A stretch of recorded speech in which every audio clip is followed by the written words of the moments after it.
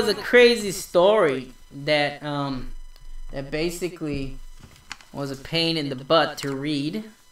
I was depressed reading that story to you because it's not, I mean, you need to hear about everything that goes on in the news. I mean, the Muslim nation is taking over, and there's getting a lot of things that's happening, and we're trying to get the Christian groups together and try to expand and go out there and preach the word of the gospel. Lord Jesus Christ is the way and the only way. There is no other way. All right. I mean, there is no other way. I mean, you can try the other ways. It's up to you. But then, why go through your whole entire life, maybe half your life, doing a way where I mean, come on, it's not complicated, people.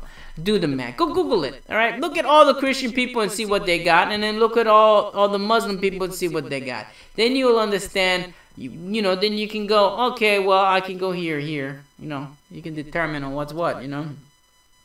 So that's just basically how that works out. You know. I mean, I just don't understand. People is just crazy. I mean, they're just crazy. All right, ladies and gentlemen, we're going to talk about another story here. And this story is about, let's see. This story is about my heart is with you, and we remember. That is the title. First Lady Melania honors victims and survivors of the Holocaust. It's nice to see the top people get in there and pray for the people that is gone. You know, it's nice to see that. International Holocaust Remembrance Day was January 27th, and both the First Lady and her husband, President Trump, commemorated it. From the United States Holocaust Memorial Museum in Washington, D.C., to Yad Vashem in Jerusalem, Israel, people the world over will look Time Saturday, January 27th, to remember the approximately 6 million Jewish people and millions of others who were murdered during the Holocaust. That is just terrible. That is just terrible to hear that kind of things. You know, it's just terrible. That's a lot of people. International Holocaust Remembrance Day marked the anniversary of the liberation of the Auschwitz, Birkenau concentration camp. As people pause to reflect over the horrors inflicted by Nazism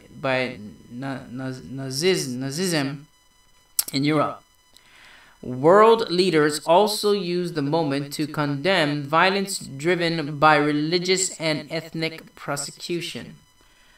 Our nation is indebted to the Holocaust survivors, President Donald Trump said in the presidential message in International Holocaust Remembrance Day last week. Despite the trauma they carry with them, they continue to educate us by sharing their experiences, strength, wisdom, and generosity of spirit to advance respect for human rights. The scale of the Holocaust depravity is difficult to fathom. 2 out of every 3 Jewish people in Europe were killed. To grasp the scale of human suffering, it's important to remember that behind every statistic is a story. Lily Applebaum Malnek survived the death march from Auschwitz to Bergen-Belsen. We heard gunshots and they were shooting people in the back who couldn't keep up with the walking. she remembers. It ended up being called the Death March because the ravines and the gutters, the ravines and the gutters, they were all red from blood. Every bit as systematic as the murder was was the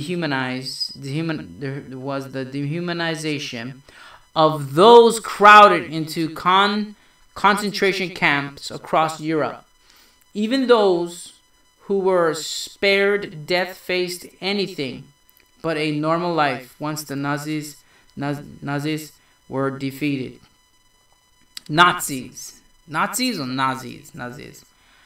I had no money. I had no clothes. I had no luggage. I had nothing. Blanca Rothschild recalls of her experience upon liberation. Both of these stories are part of the Holocaust Memorial Museum's tribute to the victims and survivors. First Lady Melania Trump visited the museum on Thursday, January 25th. She concluded her tour at the Hall of Remembrance, taking a moment of silence by the Eternal Flame Memorial and lighting a candle. My thoughts and prayers are with the people whose lives and families were broken by the horrors of the Holocaust, the First Lady said. Yet it is also through our shared humanity that we come together now in commemoration, strength, and love. My heart is with you, and we remember. Amen to that. Now we got to understand that these people were gathered together like cattle and slaughtered. I mean, to be there and to see something like that is the most sickest and disgustingest thing that you could ever imagine. I mean, to see all your loved ones just being slaughtered and killed and massacred just without a care in the world. I mean, wow. All we can do is pray that these people are in a better place. Pray that Jesus will take them away and give them a choice because of the mass killing that happened there. Amen to that. Praise go all out for the families of all those individuals. My heart is with you, and we remember. We remember. First Lady Melania honors victims and survivors of the Holocaust. Amen. Amen.